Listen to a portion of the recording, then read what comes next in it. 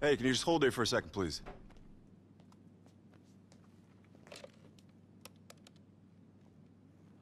Boss, you got a visitor. Oh, yeah?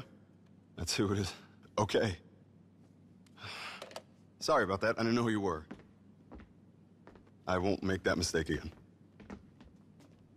Just in here. Hey, what's cracking?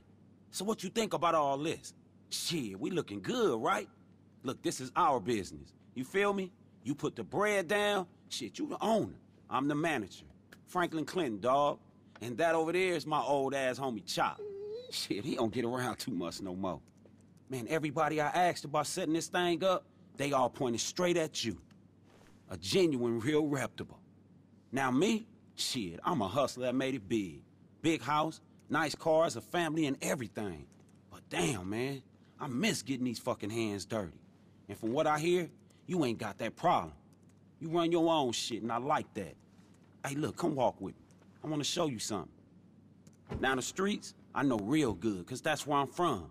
But now I work with rich folk who got rich folk problems and no fucking idea how to deal with them. You know, like the kid might stole a car, or they might owe money to the wrong fucking people, or their wife might be screwing the tennis coach. But guess what? My homies can help them with all that.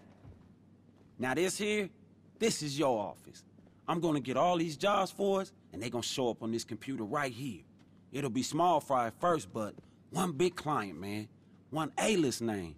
And we straight. Hey, that's our hacker right there, Imani. She works up on the operation floor where all the high-tech shit at. Oh, shit. Hey, Imani.